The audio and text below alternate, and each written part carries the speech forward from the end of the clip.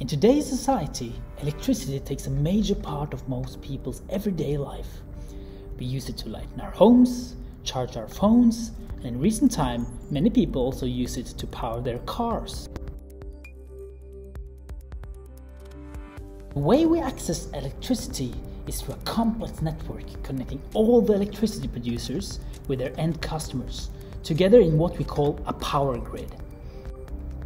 As electricity cannot be stored in large scale, the produced electricity needs to equal the consumed electricity at all times, which is done with advanced mechanisms in the grid.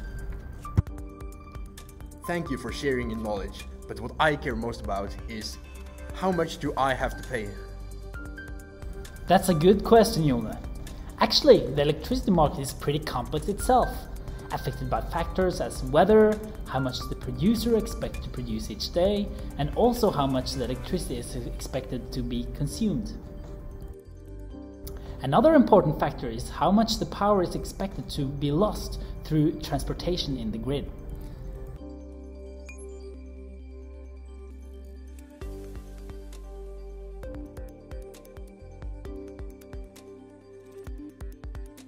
This is actually something the owner of the power grid have to inform the market of a day ahead, to make it possible to plan production and pricing.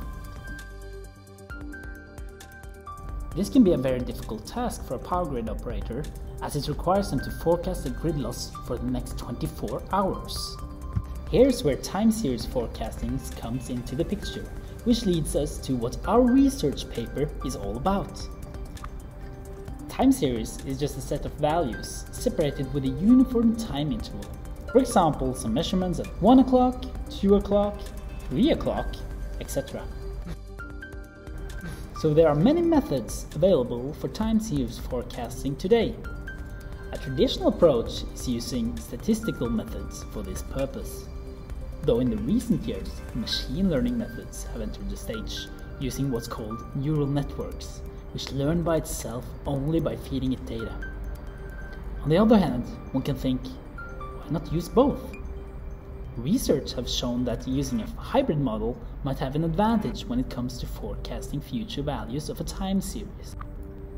The logic is that statistical models might capture some of the patterns of a time series, while an artificial neural network might capture others.